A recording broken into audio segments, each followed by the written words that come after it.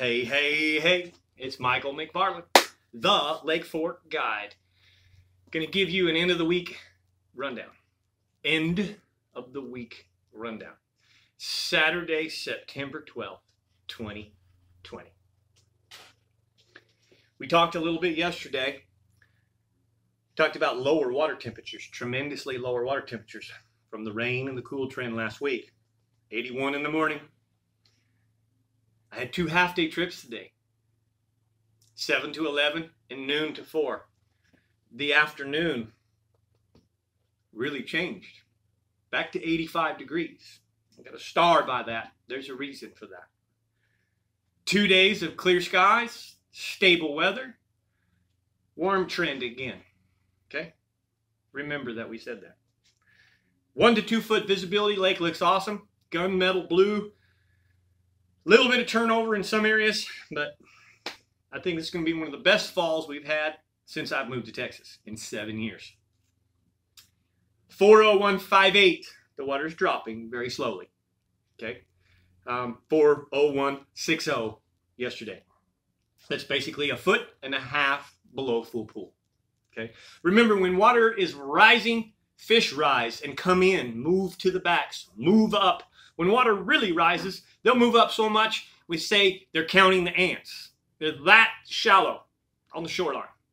When the water falls, they pulls them out, points them out, meaning main lake points, secondary points, points them out. Big tip at what I just said. What's the water been doing for 2 days? Dropping, okay? Let's tell you about my fishing for the day. Been pretty tough most of the week. This morning was pretty much the same. Pretty tough morning trying to find things. The star, 85 degrees. Once that changed, the afternoon was a whole different world, folks. So this morning, we're kind of junk fishing. We're throwing top waters, both poppers and walkers. We're throwing underspins, 3-inch and 7-inch, 5 and 7-inch, okay? Mixing it up. Junk fishing means you got 15 different rods on the deck of the boat, and you're chucking everything at them. Shallow, okay? Caught some fish. No big ones, a few unders, a few decent, maybe 1 slot fish or so. No money fish. The morning was pretty tough. Probably the best bait of the morning would have been the underspin. If we'd have stayed with the underspin, covered some patternistic water, probably could have had a good numbers day, but they were small. All right. Once the afternoon trip progressed, the tables turned. I recognized that the water temperature really climbed. I remember the water's dropping. So now what am I going to do? I'm going to start to pull out. I'm going to start to go back to those basic summer patterns that I was fishing. Brush piles, shell beds. A little bit shallower than I've been. Instead of 18 to 22, more like 10 to 14 on the brush piles. But what I found is there's a bunch of fish in the 4 to 8 foot range pointed out, drawn out. Secondary points and main lake points, 4 to 8 feet of water. That seemed to be the deal. My client wanted to go fish some docks because a lot of times these tournaments, this up and coming Sealy Bass Splash, the docks hold some quality unders from time to time. They're residential fish sometimes, so they're a little different. A 15 3/4 inch offshore schooler may weigh 2.5 pounds. You catch a dock fish that's 15 3/4, he may weigh 3 pounds 15 ounces. More residential, not burning the calories. So we go to a couple sets of my favorite docks. And lo and behold, if you follow me on Facebook or Instagram, the Lake Fork Guide on Instagram, Mike McFarland on Facebook, and the Lake Fork Adventures Guide Service on Facebook, then you already know. But the second dock we came to, I'm pitching, I'm going to talk about it in a minute. I'm pitching a small jig, finesse jig.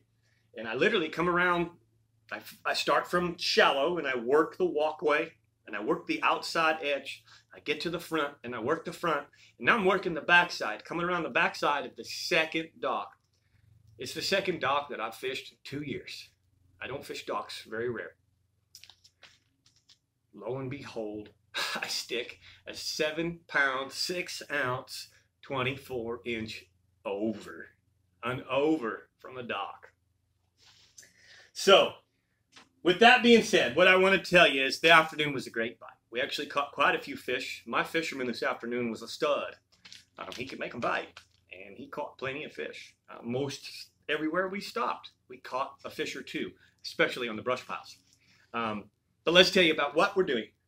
And since I said I'm junk fishing, all right, I got buzz baits, poppers, underspins, square bills, chatterbaits, Senkos, big worms, jigs, shaky heads. I got it all out, okay? Or all available. But I'm going to give you the top three most producing baits right now for me. The number one bait that probably caught the most fish today was the Carolina rig. Talked about it yesterday. A little chicken rig. Not a full-blown rig, but a lightweight Carolina rig. This one here is 15-pound mainline, 12-pound leader, only about 2 feet a leader. Impact shad. Impact 5-inch shad. Watermelon magic red. The sun's shining. I told you yesterday that's what you throw. That's just what we did. And that probably caught the most fish today. Now my client the afternoon did go back to the shaky head. He went to the Santone football shaky head with the watermelon candy magnum trickworm. And he caught a few nice fish and one big slot as well. But I can tell you right now what I would be doing if I was in this tournament and I was looking for unders. I only have a black and blue in the package to show you. But I would be throwing a Santone finesse jig. Because as you saw today, it will catch those big fish. It really, really is best for the 2 and 3 pounders. I would love to have this Santone finesse jig on the West Coast. Any of those rocks, those smallmouth lakes, Lake Mead, Lake Havasu. Oh my. Oh my. Anyways, Santone 7/16 finesse jig. This is a black and blue. My 3 favorite colors aside from black and blue is for the winter. My 3 favorite colors are the same that I would throw in a jig. Okay? JC Spicy Craw, peanut butter and jelly, Pake's Perch, and one more, Bass Candy. Okay?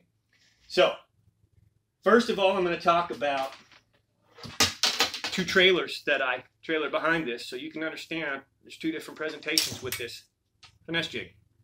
7/16 ounce PB&J with the Rage Tail, Strike King Rage Tail Baby Rage Craw.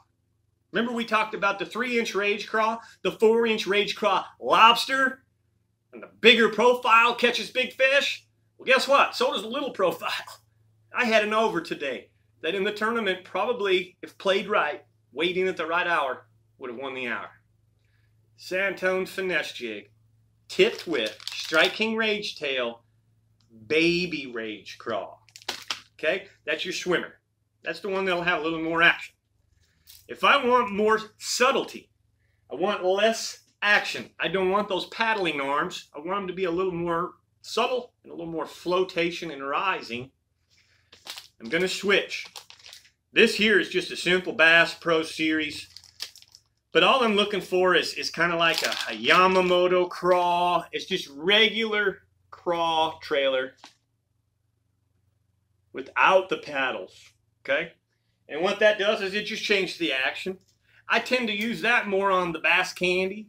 And I love it with that little bit of chartreuse tail. We actually didn't get bit on this one today. I expect that we will get bit on that color in the next couple, 2-3 weeks. It's hard to beat. Bass Candy finesse jig with a small craw and chartreuse stem claws. It's hard to beat. You're going to get bit in those brush piles in 14 to 15 feet of water. You're going to catch big bass. You're going to catch small bass. You're going to catch everything. That's what I'd be throwing entire week. Unless something changes and I find a definitive pattern, I'm going to junk fish. But I'm going to concentrate most of my time with a Santone finesse jig, 2 different combinations of trailers. I am going to fish some docks. We spend a lot of time in 4 to 8 feet of water on points and secondary points until things change again. We get some more rain, the water starts coming back up. We have a cold front that makes the temperature drop back down. Things may change. But right now, we're pretty much back into a late summer pattern. And fishing on the Goat Lake is pretty doggone good. So, awesome day. Thanks to the 2 gentlemen that went out with me today. I really enjoyed it. You guys made the day special for me. Showing you what to do and having you put that much faith in me really, really makes me feel so humble and so grateful. And I'm thankful that you chose me, Michael McFarland, the Lake Fork guide, stinky little fisherman. You chose me to show you around. So I appreciate you very much. All of you watching, thank you. Thank you so much for your faith. Those of you that have commented, there was a comment today that just welled me up from yesterday's rundown. Basically saying, you know, probably the most honest guy around Fork. You know, now, I'm still a fisherman. You know, sometimes this big is this big, and some, you know, I'm still a fisherman. But it welled me up inside because I truly do have conviction. And I tell the truth. And thank you for that. Thank you for that compliment. There's God. There's God watching me. God feeding me. The air I breathe. Everything is from Him. So I can share with you. So what beautiful grace and mercy He's bestowed on me and all of us. And we need Him right now. I'm not going to preach to you about God. I love to preach to you about fishing. But God loves fishermen. And so do I. So I'm Michael McFarland, the Lake Fork Guide, giving you our Lake Fork Rundown. Thanks for watching, folks. We'll see you on Monday. I'm off tomorrow, but I'm going to come back every day this week, Monday, Tuesday, Wednesday, and Thursday, and give you as much info as I can.